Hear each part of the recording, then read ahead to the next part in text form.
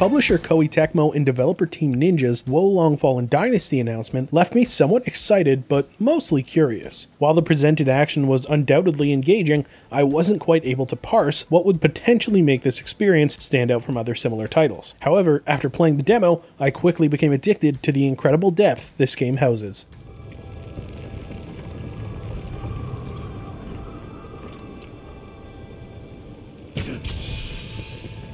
Wo Long Fallen Dynasty begins with players choosing between one of 5 phases that best reflects their fighting style: fire for attack, earth for defense, wood for support and recovery, metal for debuffs, and water for stealth. This decision will determine one's basic stats, starting spells and Divine Beast. Essentially, an ultimate collective maneuver of sorts. Various melee weapons are utilized too, each housing 2 types of attacks, which also have stronger variations. When taking the sheer amount of impact such choices employ, coupled with the rather extensive tutorials, it takes a long while to truly grasp the intricate systems here. However, that reality simply made the gradual learning processes all the more fulfilling. It rapidly became evident that Wo Long has transparent faith in its players because, after the initial tutorials, it throws you out into the challenging wild where you have to learn as you go. Since, while the tutorials are helpful, practicing in no-stakes situations doesn't provide the same learning experience the actual main game will grant. I found myself falling in love with the smooth movement where my reaction times and inputs coalesced, making me immediately realize where I went wrong across all my failures. Still, some attacks require dedication to fully perform, thereby instilling a continuous,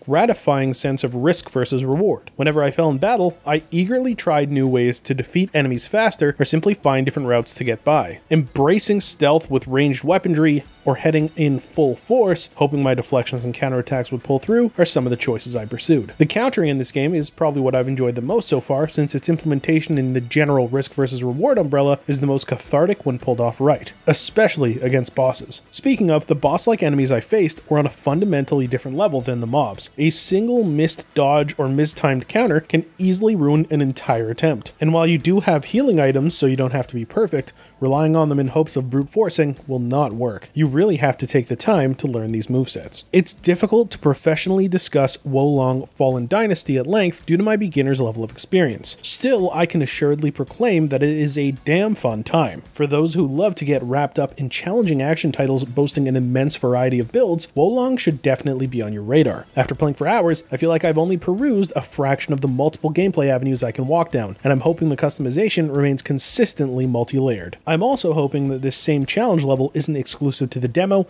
and is kept for the full release, because I'm yearning to see the game's full potential unabashedly realized. Wo Long Fallen Dynasty is releasing for the PS4, PS5, Xbox One, Xbox Series X/S, Game Pass, and PC via Windows and Steam in early 2023. Thanks for watching. Please be sure to check out the full preview at noisypixel.net. NoisyPixel is run by a group of gamers who work hard to deliver news, reviews, previews, and more. Please subscribe to keep up with all our future content.